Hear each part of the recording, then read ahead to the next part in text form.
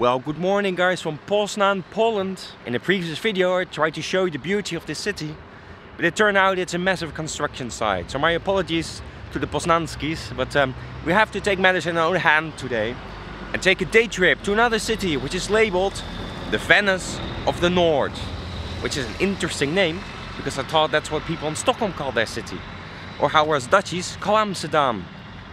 Probably there's more Venices of the North, and one of them we're gonna see today, and that is the city of Wroclaw. I hope I said that right. Anyway, we're gonna jump on a train and do some more Polish adventurizing. Join me! Are you ready to explore a Polish train station with me? It's rather modern. I was hoping for an old station looking like that. Poznan Glowny. But yeah, Polish economy is booming, and so these infrastructures advance as well. We're looking for carriage 14. Oh, it's huge. And these is all the places where we can go to. Let's see. We can go to Sebastianek, Mogilno, Szczecin-Glowny, we've been there, Ślubsk, Kostrzyn. It's very hard to pronounce Polish words as a foreigner. Here we go, new adventure. Welcome to beautiful Wroclaw. I think I pronounced it wrong in the intro. Wroclaw. I'm sorry, Polish people, but I struggle with the alphabet and the letters, so yeah, look at it. So exciting. New adventure, new city, uncharted territories for the channel, and for me, never been here. Alright, let's see if we can get another coffee and start exploring Wroclaw. Sorry, the city center is this way? Okay. He was not amused, but now we know where the city center is. They're a bit stoic, the Polish people. Wroclaw. I need to practice on my pronunciation. Sorry guys if I'm butchering it. It's just so hard to read and pronounce the Polish words. Read your alphabet with the funny strikes between the L. Here. Ulica Świetniczka, Plac Tadeuszka Kosciuszki. As a Dutchman, this shouldn't be so hard for me, but somehow I just can't get my head around it.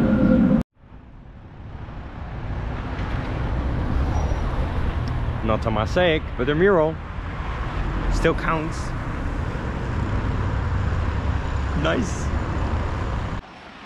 In the early 1930s, the Nazis here won a local election with a small majority. Of course, the war didn't end well for them, as the Soviets came through these lands and crushed them, imposing communist rule on Poland. But Poles weren't happy with that. They wanted a free and democratic Poland, and so the resistance grew, and the dwarf became that symbol of fighting against giants and bigger structures. At last, here we are in 2023 in a free and democratic Poland. So yeah, let's honor the dwarfs, because there's over 100 of these statues spread across the city. And let's see if I can at least find 10 of them today and honor the dwarfs as they won a battle against giants. This is more like it, I guess. This is the potential Poznan has, but look at it.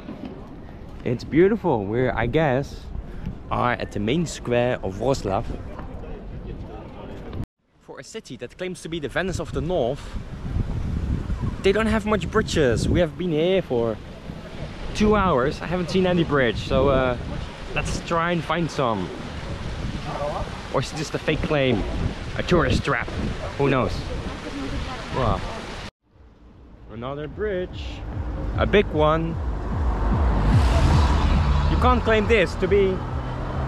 You can't claim this to be a tourist attraction.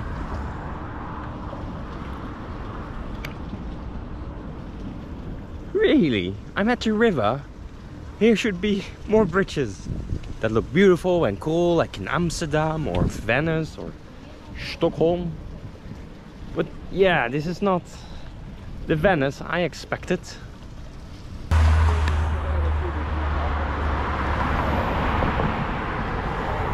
I must say, Wroclawskis, get your tourism board in order, because if this is the Venice of the North and this is the bridges you have, then I feel tricked as a tourist.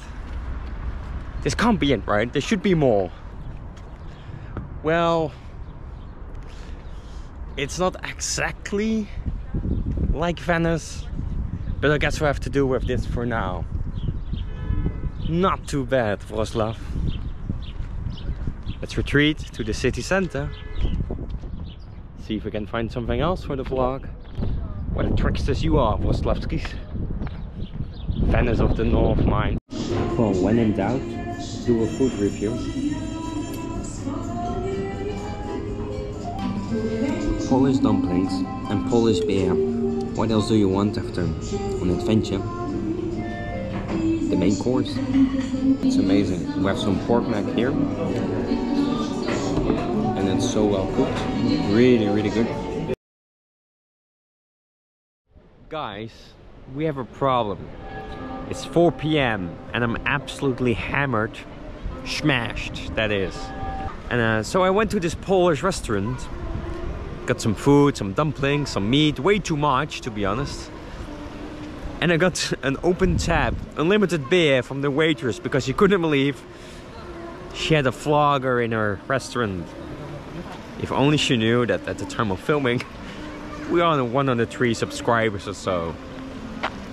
Anyway, Wroclaw, a 10 out of 10. Amazing people, great waitresses. So I'll see you in Riga next time. And I might have a beer before I go back to Poznan. Don't drink, kids, it's bad for you.